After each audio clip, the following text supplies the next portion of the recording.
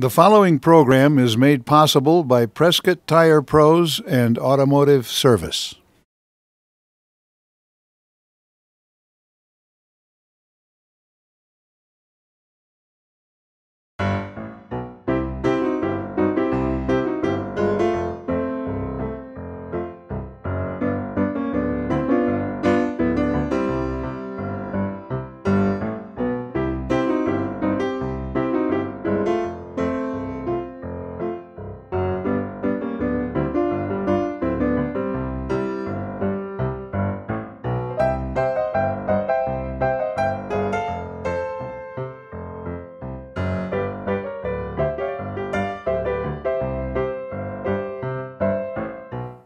Bucky O'Neill, the Roughriders, names that ring constantly in the history of this town.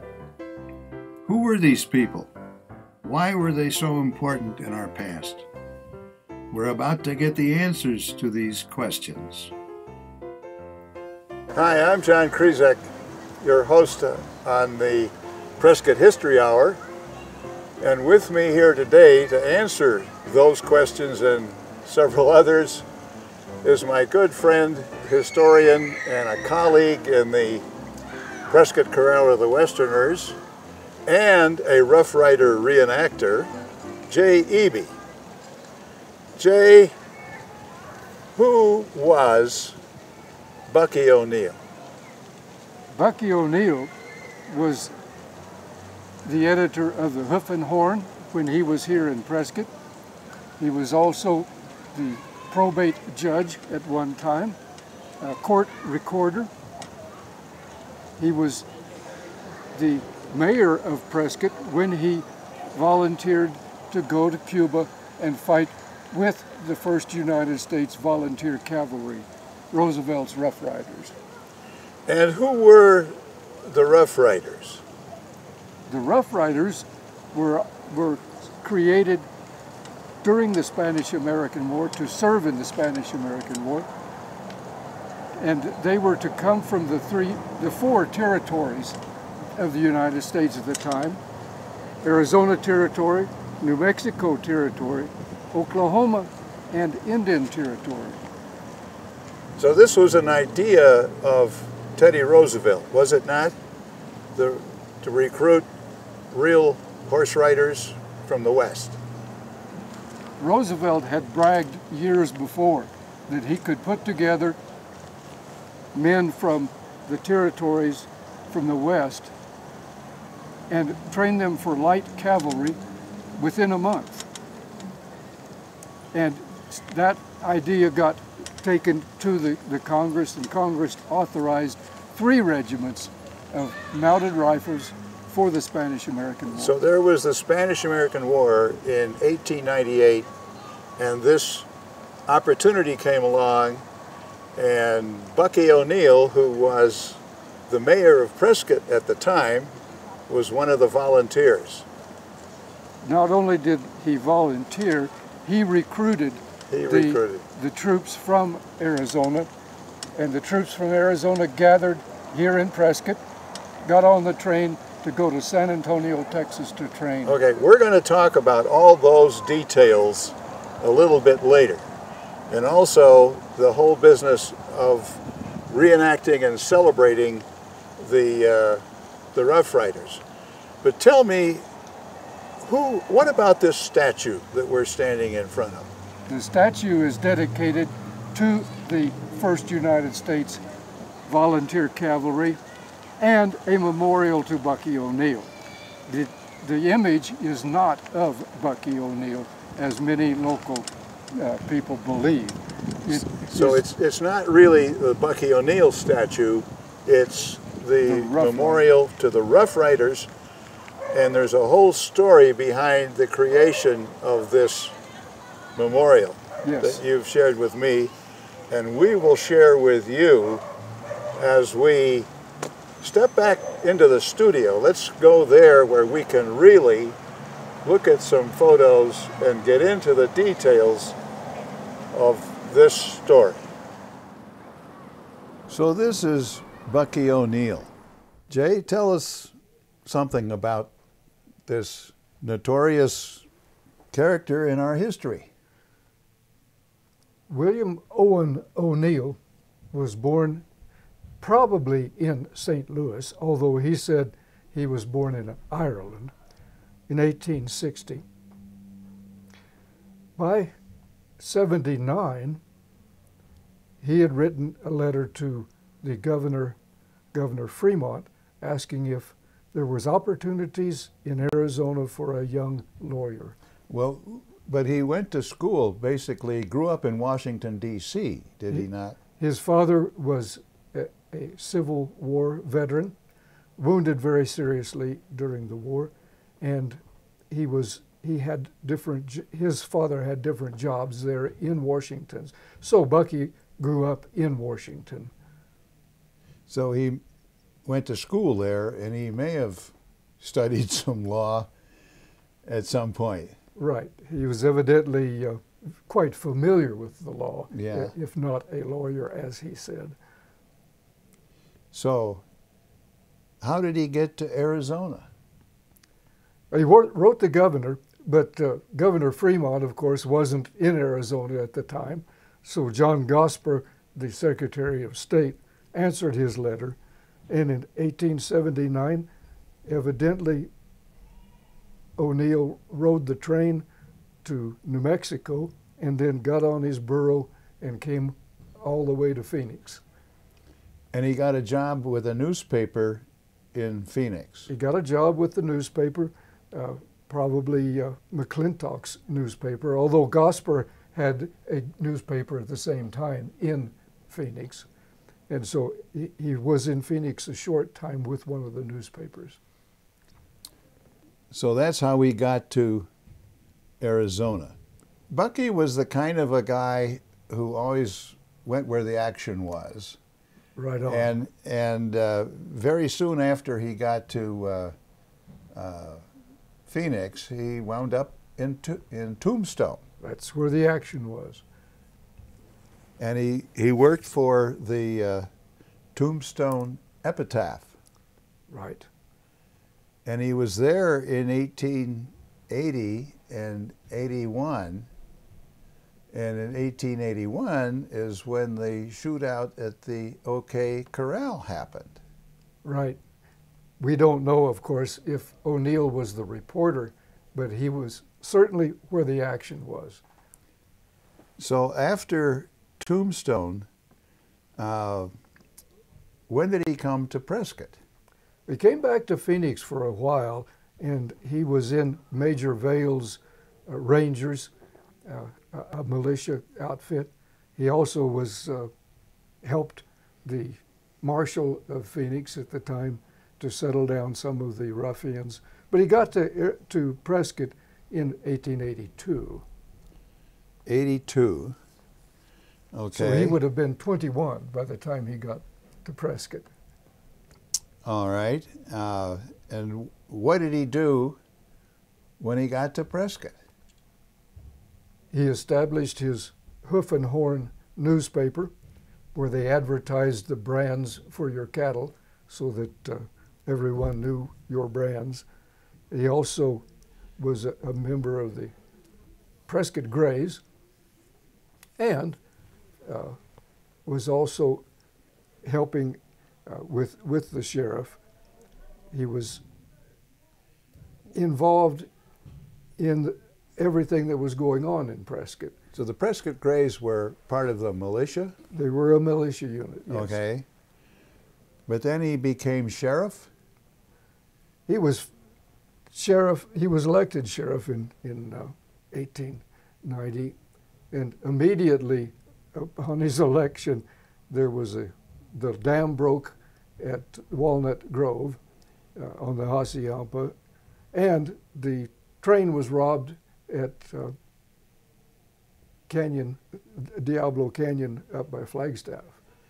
So there's a story behind this train robbery, is there not? There is a great story behind. O'Neill organized his posse, took out after the bandits, chased them all the way into the state of Utah, and arrested them. There was a big gunfight, but everybody got arrested. And O'Neill brought them back to Prescott, all but one. One jumped off of the train on Raton Pass, and O'Neill jumped off, but he couldn't catch him. And so he only got 3 of them back to Prescott. But he captured the bad guys. He captured the bad guys, and when he applied for reimbursement for his expenses, the county wouldn't pay for his expenses that were not in Yavapai County. So his expenses through Utah, Colorado, New Mexico, and back into Arizona were not reimbursed. Not reimbursed. Well, too bad. There's another story that you've told me about when he was with the Grays. He was a witness at a hanging. He was a witness at a hanging. A fellow by the name of Dilda shot a deputy sheriff and was captured, brought to Prescott to be hung. The Grays were the honor guard at the hanging. And this was in the plaza, right, in downtown? It was just east of the plaza. East, yes. Okay. And when the trap door sprung and the body fell through, Bucky O'Neill fainted. He fainted. He used the incident later in a story that he wrote about a horse of the Hash Knife brand, and the hero in that story faints at a hanging, so he used his own hanging, his own fainting at that hanging as a part of his story. But he was involved in just about everything that went on in this town in that period, especially in the 1890s. Right. He was a judge of some kind. He was, well, first of all, when he was the sheriff, he was also the county assessor. He collected the taxes, and he had a big drive to collect the proper amount of tax from the railroads as they built their railroad through Arizona. He was quite adamant about that. Since you mentioned railroads, there's another great story. In 1892, the railroad had gotten here from Ash Fork, the main line up Right. from Ash Fork up here, but the railroad had not yet gotten through to Phoenix. Right. And there were many efforts to build to create a stagecoach line between here and Phoenix. And there's a great story from the Territorial Times. This is written by a Leland Hanchett, staging on the Black Canyon Road.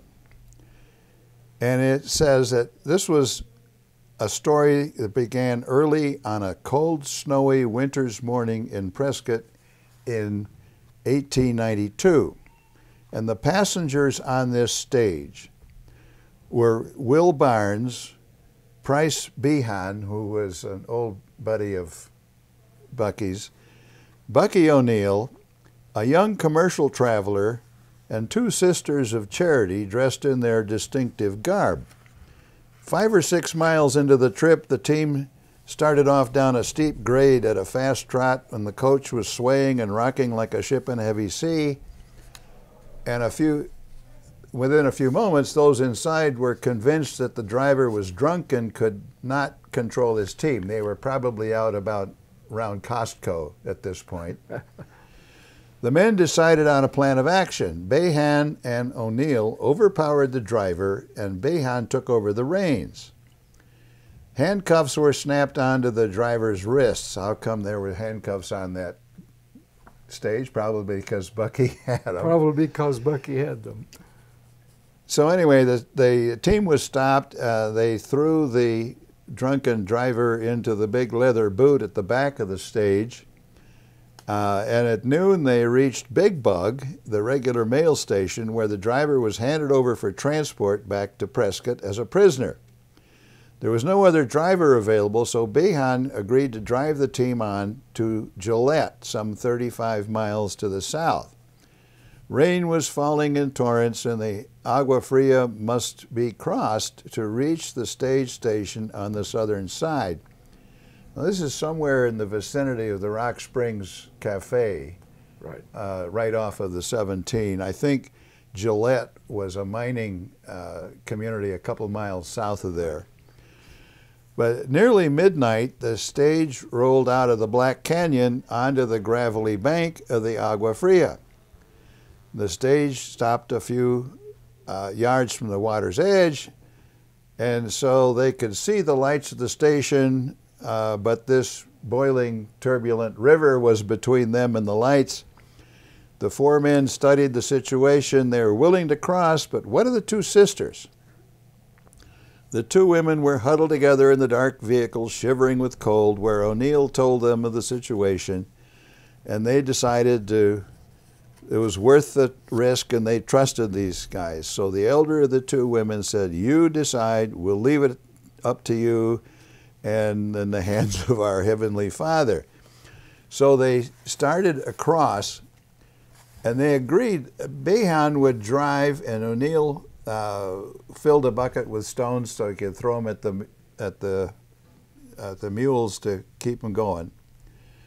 So the two other men, each with a sister of charity on his side, were to stand on the upstream side of the vehicle. So they're holding tightly to the rail on top. They were to lean as far back as possible to act as a counterbalance against the tremendous pressure of the stream against the side of the stage. Behan loosened the brake, and they started across. O'Neill is pelting the animals with rocks to try to keep them going, and lashing them with his whip. As the gallant little leaders struck deep water and began to swim, they were swept around with the current and downstream.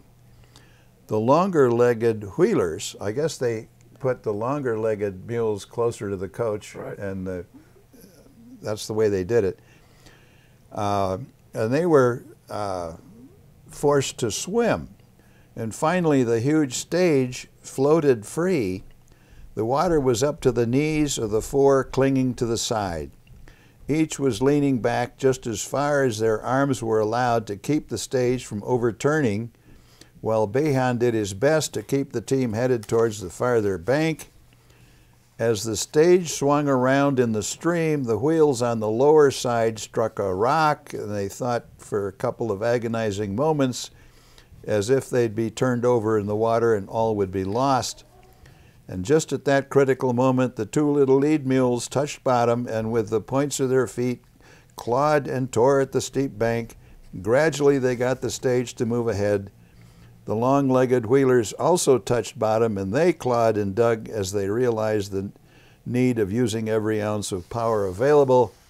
Inch by inch, second by second, the heavy stage began to move through the water towards the bank, and gradually, on an even keel, the going was steep, and it took the last rock in O'Neill's water bucket, plus Mitch yelling and slashing of the whip, to get the whole outfit safely onto the solid land.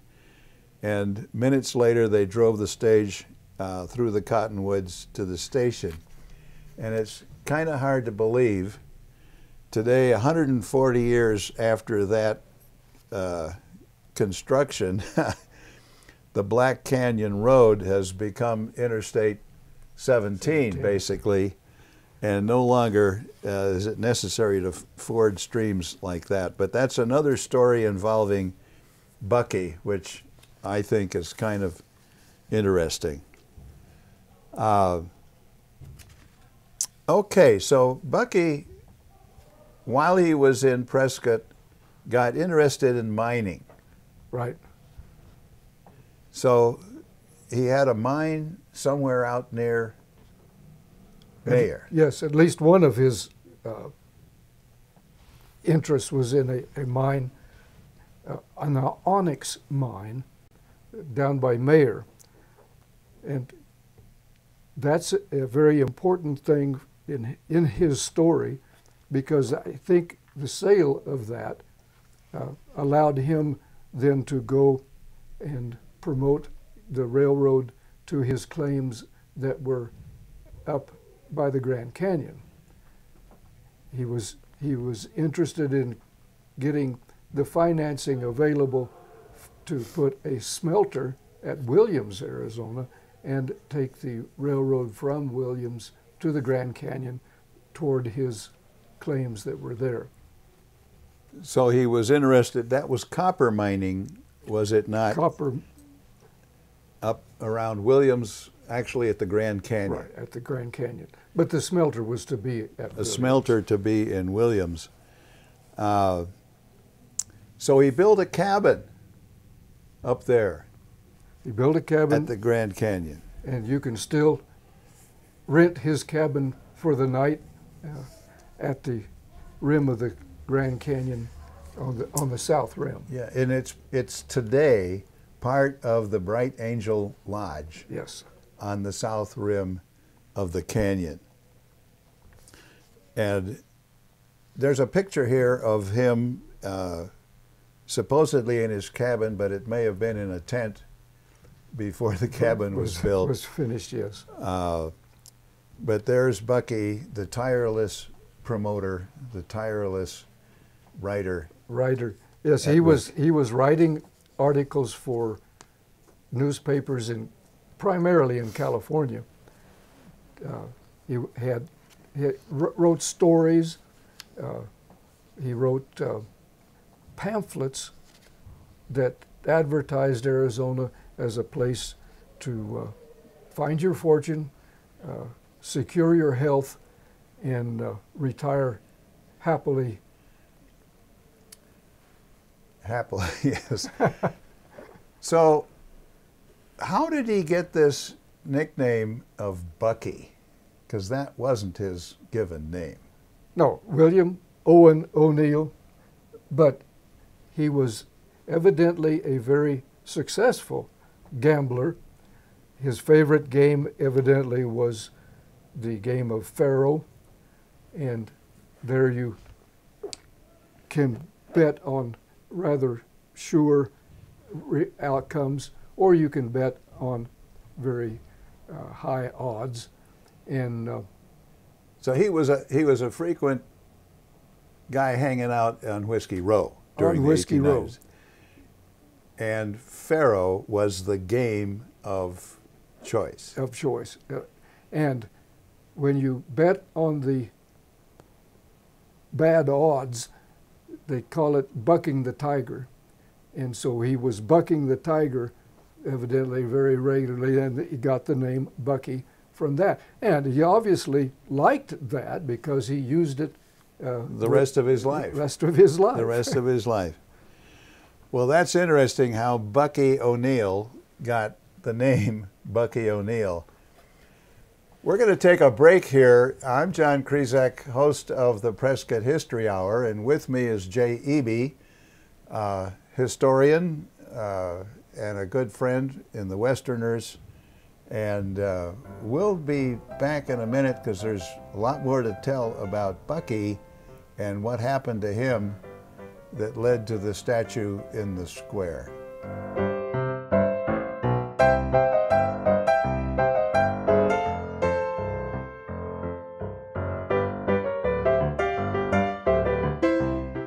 This program is made possible by Prescott Tire Pros and Automotive Service.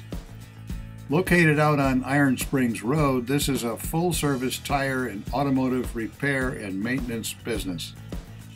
They've been in business in Prescott for over 20 years and have 14 full-time people on staff, including 2 master certified technicians who are constantly getting recertified.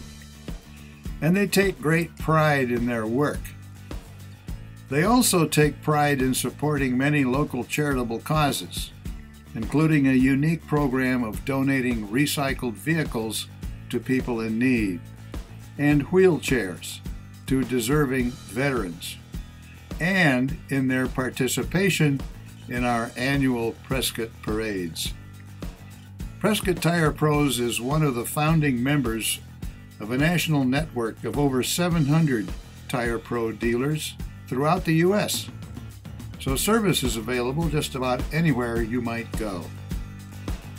Owner Louis Gomez and his wife Angel are proud to call Prescott Tire Pros an underwriter of the Prescott Media Center, making programs like the Prescott History Hour possible.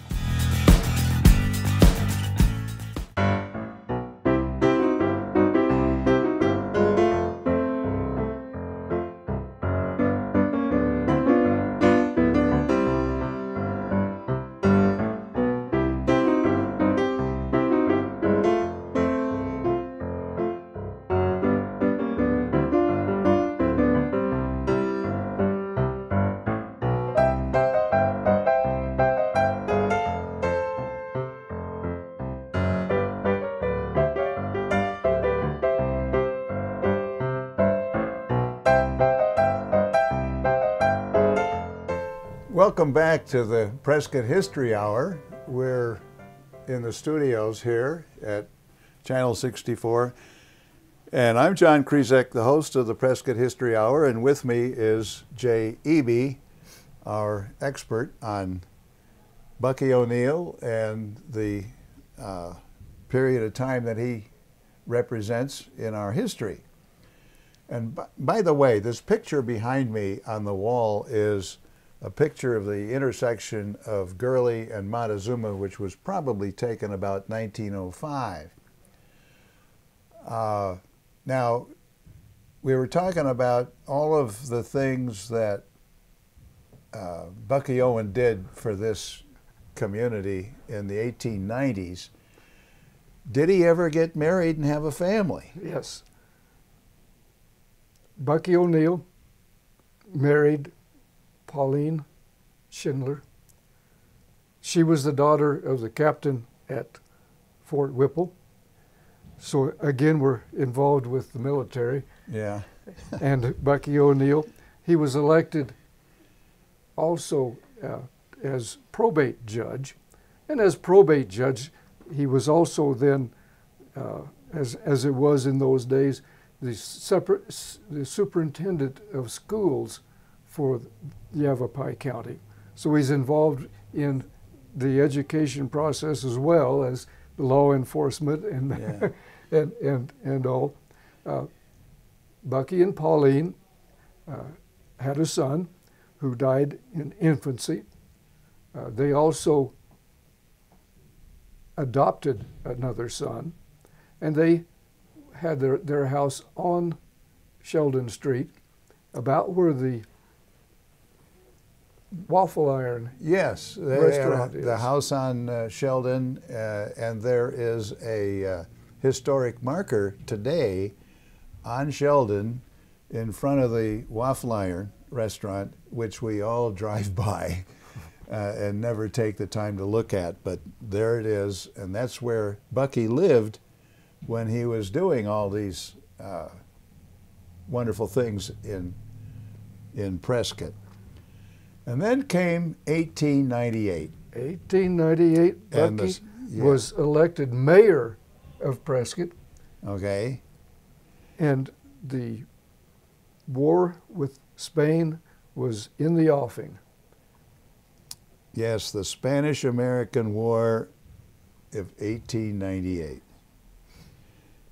And that really changed things. Now, just as a historical footnote, there was a lot of hysteria in the country at that time about the Spanish occupation of Cuba, and there were revolts going on, popular revolts against Spanish rule in Cuba, and our government sent the battleship Maine down to Havana. President McKinley ordered the Maine to Havana Harbor, a show of force and support for those folk Americans that were in Cuba at the time. And then when the Maine got blown up, that really pulled the trigger, and got us involved in the Spanish-American War.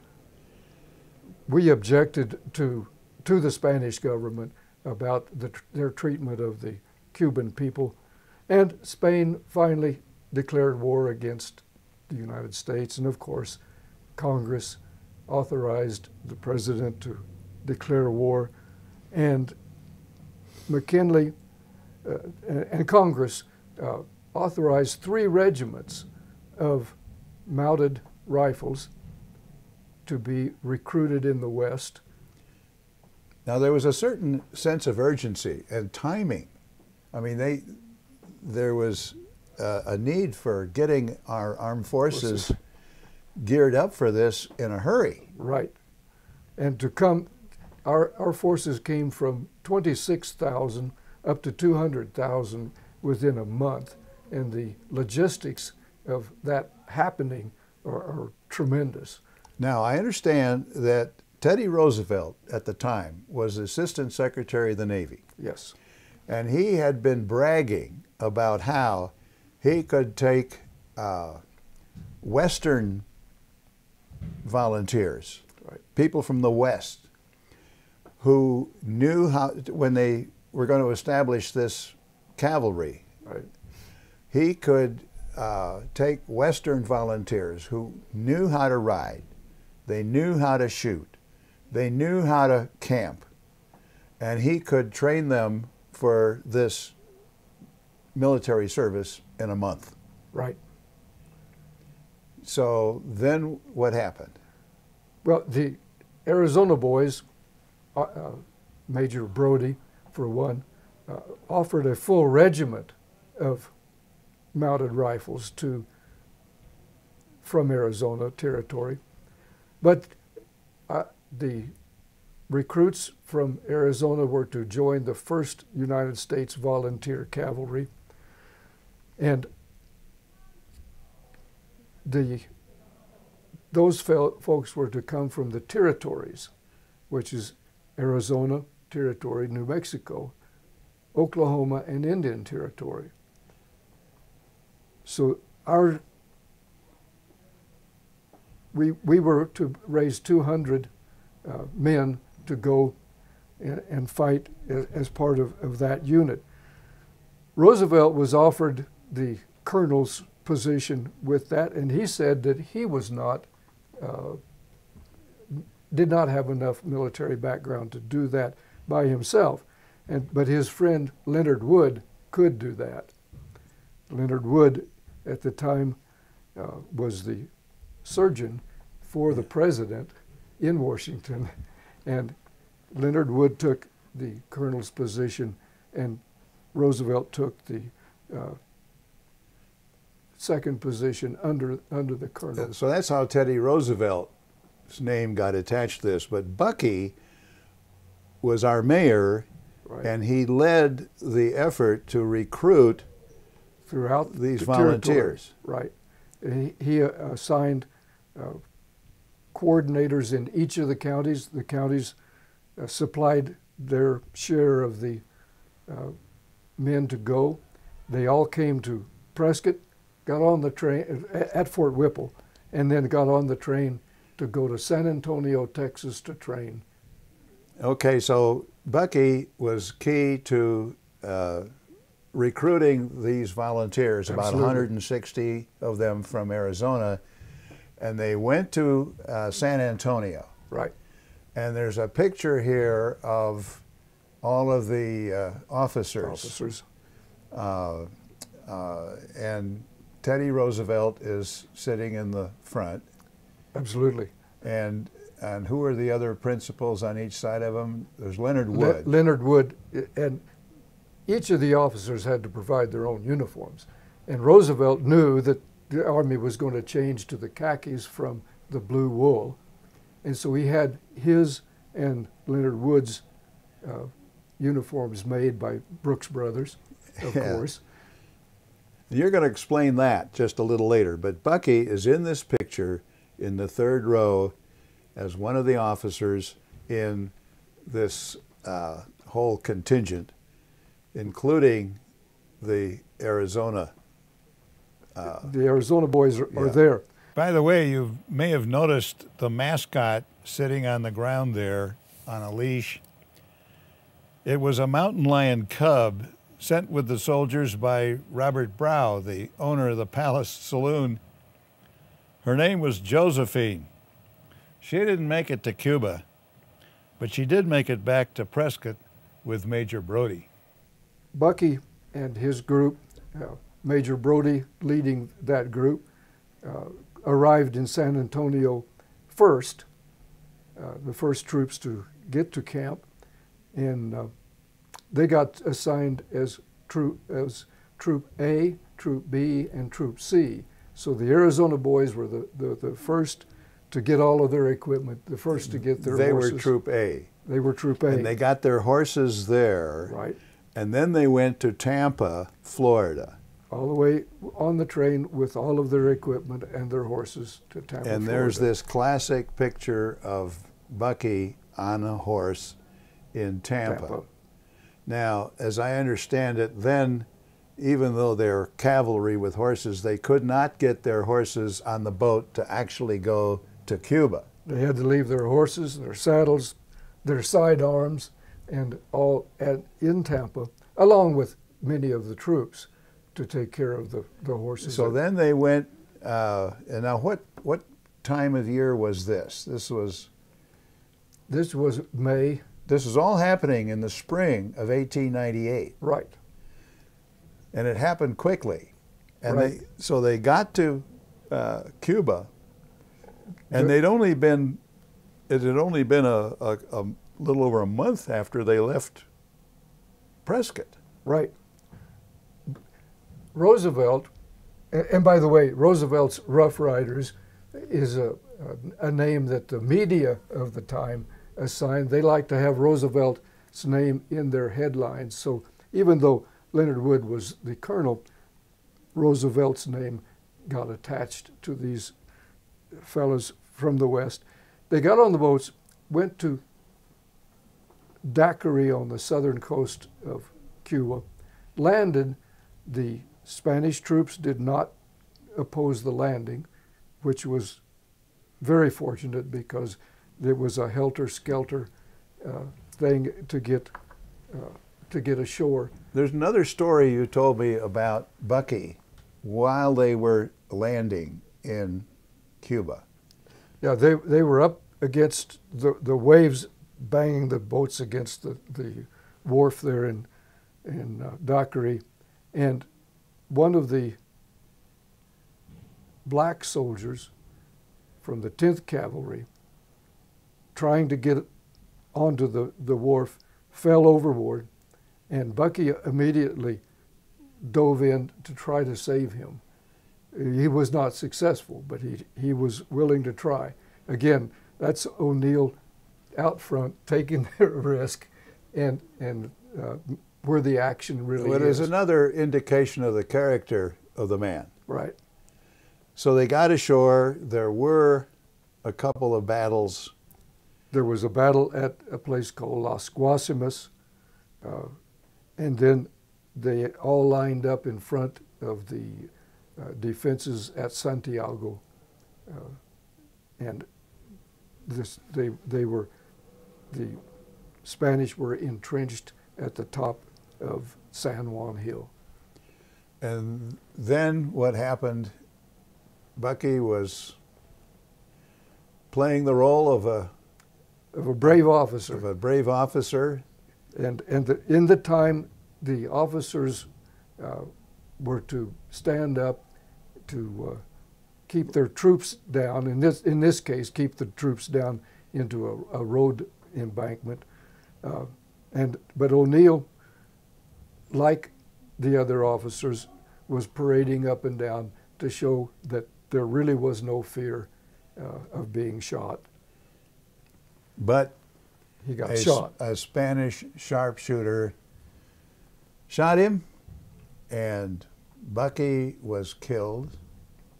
Before the troops went up San Juan Hill. Before they actually conquered the hill, but his leadership had made an impact. Absolutely. There's another picture of Teddy Roosevelt and the Roughriders on San Juan Hill in victory, but Bucky's not there. No. Out of all of the soldiers, the ones from Arizona, how many were wounded or killed? There was a lot of them were wounded. A great number of Major Brody was wounded. Many of our troops were wounded. There were only 4 of the Arizona boys that were killed out of that contingent of 160 or so. Well, it was a critical moment in our history and our town's contribution, and Bucky, it turned out, was buried in Arlington National Cemetery. Yes, his grave is in Arlington, very near his father's grave, and very near the foremast for the battleship Maine.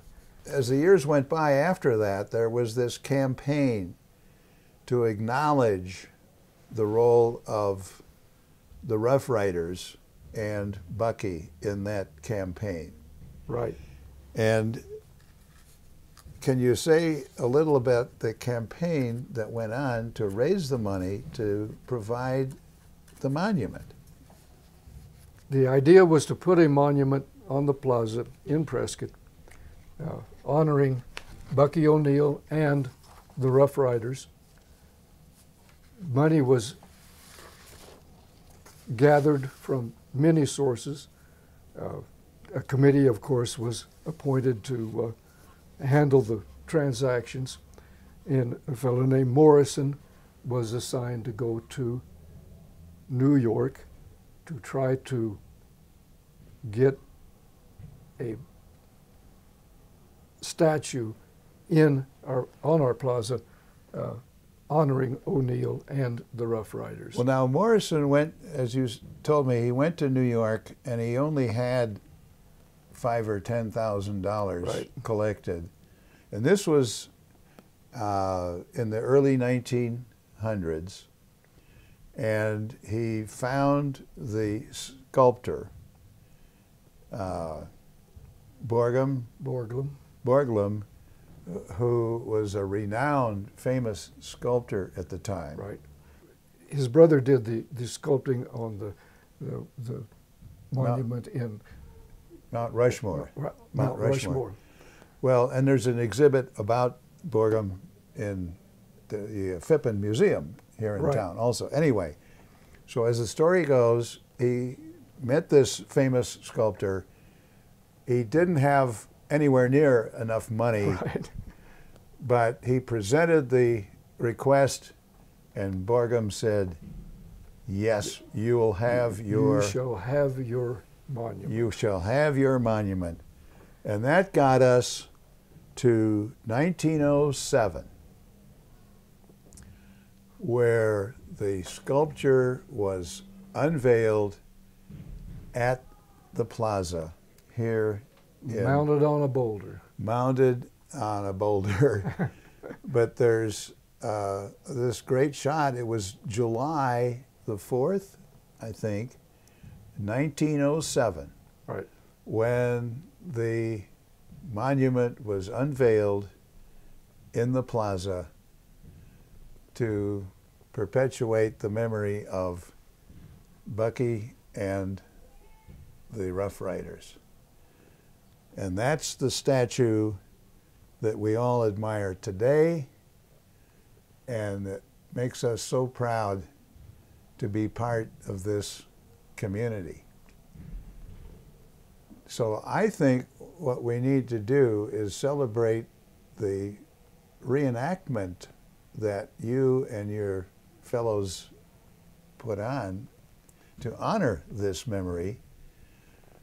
Let's go back out to the statue and hear a little bit more about how we remember this part of our history. Okay. We're back here at the plaza in downtown Prescott in front of the memorial statue to the Roughriders. And with Jay and I here is Dave Williamson. These guys are among the reenactors who celebrate the Roughriders in our 4th of July parade and other parades. And they're going to tell us a little bit about what these guys do. Jay, do you want to describe the uniforms that you guys are wearing and why? What do they represent? The uniforms that were issued to the Roughriders are very different than some of the pictures that you see about, even in the films, about the Roughriders. I wear the uniform of a captain of cavalry. That's what it says on my collar, the 1st United States Volunteer Cavalry, which was the official name for the Roughriders. But the media of the day wanted Roosevelt's name in their headline, and so they created Roosevelt's Roughriders. My uniform is blue wool. Many of the officers wore this type of uniform. Bucky O'Neill wore this type of uniform when he went to fight in Cuba. It was the last time that the United States Army went to war in blue wool. The trooper's uniform David has on here. Wait a minute, they're wearing blue wool, and they're going to Cuba? They're going to Cuba in June. Okay. Yes, they did. All right, and what's Dave wearing? Dave was wearing the uniform issued to the troopers of the day. Most of the rest of the army was still in blue wool, but the Roughriders, the troopers, got issued the uniform, the stable uniform, or the dungarees of the time, and they had the nice blue wool shirt along with the khaki jacket. And Dave can tell you about his arms that the Roughriders carried. Well, standard arm for the Roughriders was the Krag rifle. So it's 30 caliber, the first bolt action rifle, magazine fed rifle that the U.S. Army adopted. Kind of interesting, is Norwegian in design, and they picked it because the action was so smooth. It's one of the first rifles that loaded from the side. So you'd be able to put the rounds in here, and then they had a switch that they could throw that would allow the rounds to either come from the magazine or to be inserted in the bolt. So kind of an interesting first for the U.S. Army in that it was the first smokeless powder rifle as well. Up until then, the Army had been using 45-70s, the stuff that Custer was doing using in the Indian Wars. And a lot of the troops did go to the Spanish-American War to Cuba with those 45-70s, but the Roughriders, through Roosevelt's connections, were able to get the Krags, which was an up-and-coming rifle, although they didn't last very long. It gave way to the 1903s right after the turn of the century. So one of the other things they had was single-action Army pistols. So the single-action pistols weren't exactly Army regs, but they were, you know, it's a cowboy without his six-shooter, so a lot of them took them anyway and used them in the battle, although they also had 38s and stuff too. Yeah. Some of the officers brought their sabers, but the saber was not issued to the troopers of the Roosevelt's Roughriders because it takes a great deal of time to train to use the saber, and so they were not issued sabers. Well, this whole thing happened rather quickly, didn't it? Well, yes. They brought the Army from 26,000 to 200,000 within a month. Within a month? Within a month. Was this the spring of 1898? 1898. The troopers from Arizona left Prescott. They gathered here on the plaza. They had announcements and speeches by the governor, the territorial governor, They were given a flag to take with them. Evidently, you couldn't go to Walmart and buy an American flag at the time, but it had only 45 stars on it. The men from Prescott, particularly Mr. O'Neill, Bucky wanted his star, the star for Arizona, on that flag.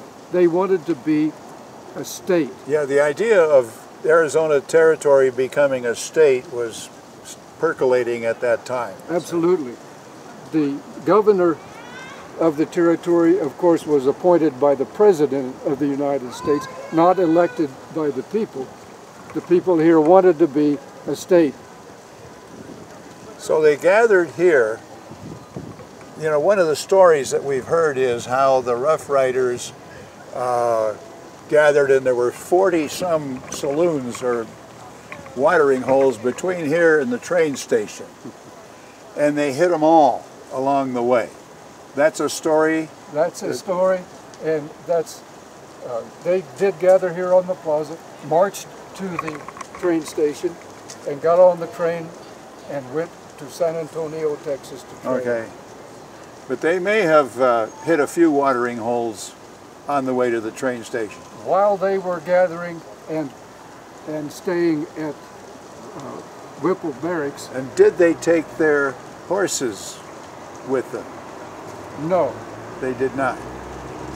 By the time, when they got to Tampa, Florida, to get on the boats to go to Cuba, there were not enough boats to take all of the troops or their horses. And so all of the cavalry that went left their horses and part of their regiment in Tampa and got on the boats and went to fight in Cuba afoot. Afoot. But when they left here, did they leave with their horses? No. They the did horses not. were issued while they were in San Antonio. In Texas. Yes. Okay. Well, now, some years ago, you told me that there was a movie made about the Roughriders. And you guys actually went to Florida as part of that movie. Can you tell us about that? Well, yes. NFL Films was making a movie about the Spanish-American War. Not specifically about the Roughriders, but about the Spanish-American War. But part of their scenes included the soldiers that went up the hill in Cuba to set the Cuban people free from the King of Spain. And so they asked us to go with them to Florida, to Tampa, and make the film that they were making for the History Channel. So that was in 2004 when you guys were in Florida helping to make that film about the Spanish-American War. Great.